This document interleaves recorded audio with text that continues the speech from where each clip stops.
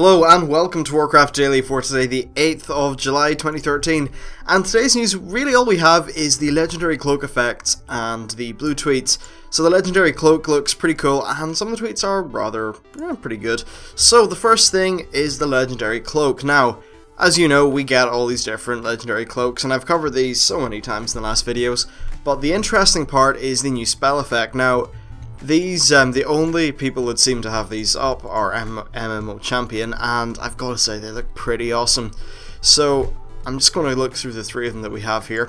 Now the first one is for DPS, and you kind of get these like pretty cool like jade wing thingies that appear above your cloak. I think that's pretty cool. I think the healer one looks really awesome. You get like a sort of phoenix. You pretty much have a phoenix like hovering behind your helm, which is nice. For melee DPS, you get a sort of, it nearly looks like frostish, but I doubt it is actually frost. Still, it looks cool. And for tanks, they get the Nuzao sort of emblem thingy-majig floating behind them. Overall, I think these look very cool, and a lot of people were worried that really, it's just a legendary cloak. I mean, okay, it might be a cool cloak, but it's still a cloak. Well, this time, you know, the cloaks have got badass effects. It definitely differentiates them from the pack and makes them feel like they are indeed a legendary item and that they're something special, which is, you know, something they were sort of lacking in the past. But now this year, it's pretty cool. Of course, I do need to add, as MMO Champion did point out a lot, this is not an official preview. The size of them, it might not be right. Specifics might not be finished, that kind of thing.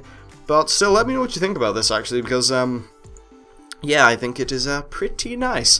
So for the tweets, now they've said that there are no cross-realm raids or guilds or anything like that, and the reason is that they want servers and guilds to mean something. I definitely agree with this, so yeah, stay classy. Now they've also said that they're happy with the current flexibility in groups. This was really about discussion about raid comps and that sort of thing, and how 10-man sort of get dicked over by the fact that they actually need to think about their comp. You know, buff-wise, they need to think about their comp. And that having the stuff like the drums, which is basically a soft bloodlust, having that there, it's kind of, you know, dicking in 10-mans. And, you know, I'm not really sure what I think about this, because, you know, the more hardcore rating is seen to be 25, and they're the people who don't really have to worry about will they have every buff. And then the 10-man raids, or 10-player raids, they have to worry about buffs, and if they can't get players, then they need to use a shitty version of the buff through an item, so I'm not really sure how I really feel about that. Now the next thing's about just raiding and stuff, and they said that Flex should help people get the ICC 10 feel. Now, a lot of you probably haven't played, or don't remember ICC 10, but it was, you know, you had ICC 10, which is pretty, you know, it wasn't easy, but it wasn't hard, it was, you know, it was very doable at the time. Then 25 was a bit hard, and then of course you got into the heroic modes, which were indeed quite hard. So ICC 10, I felt like that was a raid that a lot of people participated in. You know, there was always server pugs, there was lots going on with ICC, and I think that with Flex, they just want to emulate that success, I suppose, with a lot of other things. Now, a lot of people's memory of ICC may be tarnished by the fact that we had it for like nearly a year or something. I think it was a fantastic instance, and actually one of the best they've ever done. But the problem was it was there for 8, 9, 10 months, which is far too long. It took quite a while for them to get Cataclysm out. Now the next thing they've said is that they're happy with the amount of rating levels that they offer, because when you think about it now, there's LFR, there's Flex, there's 10 normal, 10 heroic, 25 normal, 25 heroic. There really is something to cater to every player, and what I think will matter is the difficulty level of Flex. Will it cater to that sort of friend and family style demographic of guild?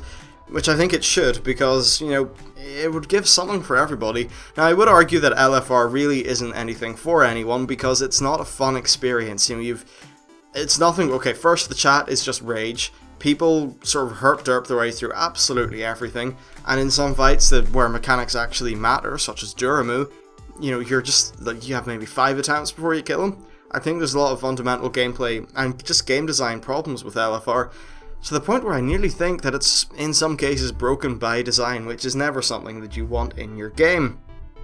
So take that, Blizzard. Now the next thing they said is that in the next expansion they want to entice players into Flex, and then not fundamentally change LFR. I'm all into enticing players into Flex. It means we have a larger rating population. Perhaps those people will move up into normal, you know, when they feel they want more of a challenge, so I think that's pretty good. And I actually disagree with what they say about LFR. I think it needs to be fundamentally changed, whether the bosses need to be fundamentally different, or just something, because at the minute it is, as I said earlier, broken by design.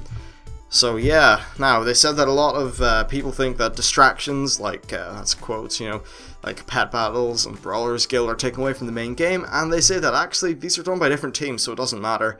And, you know, given what I know about the sort of game development and how stuff like this would work, that would appear to be quite believable. They said that the Siege of Orgrimmar will not be as linear as Throne of Thunder, but will not be super non-linear.